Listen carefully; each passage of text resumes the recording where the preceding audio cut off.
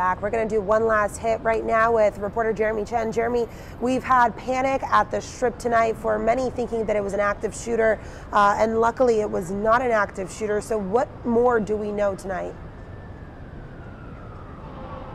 Yeah, Paulina, Metro Police obviously taking reports like these very seriously. There is a massive police presence out here, but they are tweeting that the reports of an active shooter are unfounded. Near the MGM Grand, there apparently was shattered glass heard, and that of course startled people in that particular area. So as you can imagine, when you hear something like that, you're not sure whether it is actually shattered glass or actual gunshots, but obviously Metro Police taking reports of this extremely seriously. You can hear the sirens just around me. We have a Clark County Fire Department vehicle just passing by us. Just behind me over there, you also see a lot of Metro Police vehicles.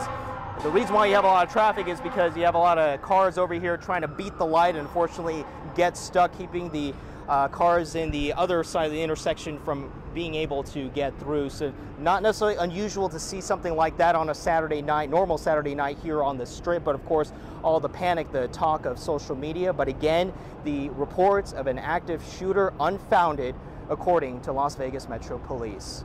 Reporting live, I'm Jeremy Chen. Jeremy, thank you so much. We also want to reiterate that MGM Grand tweeted out tonight saying that MGM and all Strip properties are continuing business as usual tonight. So if you are in the area, there is heavier traffic. Brace yourselves for that. And we hope that everybody stays safe tonight. Have a great night. Thanks for watching.